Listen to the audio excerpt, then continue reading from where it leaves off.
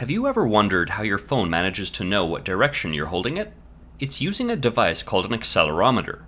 It works by sensing the acceleration of gravity, and then you can calculate what direction the phone is facing. But how does a piece of electronics sense something mechanical like acceleration? The answer is MEMS, micro-electromechanical systems. MEMS are kind of like silicon integrated circuits, but they're mechanical in nature.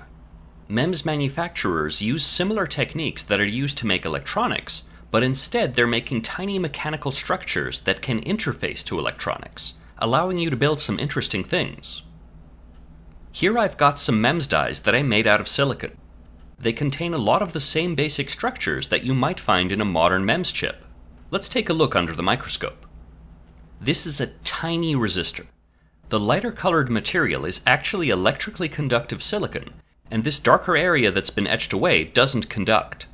This long winding electrical path forms a resistor, very similar to how a long piece of wire would also have a significant resistance.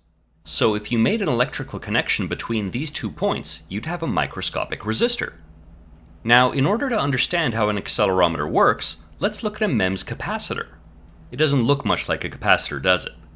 Well, remember that all a capacitor really is 2 conductive plates that are electrically separated.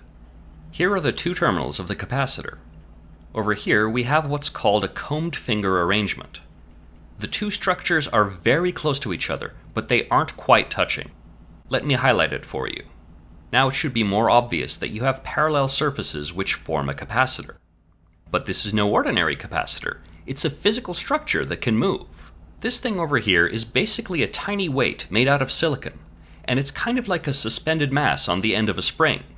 Movement, vibrations, and even gravity can cause this little mass to move around, and when it does, it shifts the entire combed finger structure. When the fingers move, the distance between the fingers changes, and when the distance between the fingers changes, you get a change in capacitance.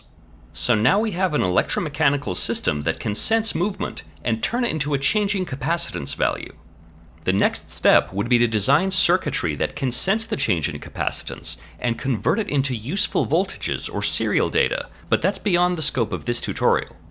A modern MEMS accelerometer will contain structures similar to this, except with even more fingers to increase the surface area, which increases the capacitance, which makes changes in acceleration easier to detect.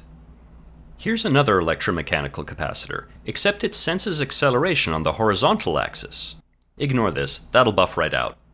When the suspended mass moves in the horizontal direction, the surface area between the fingers changes, and then you can have some electronics to sense the change in capacitance again.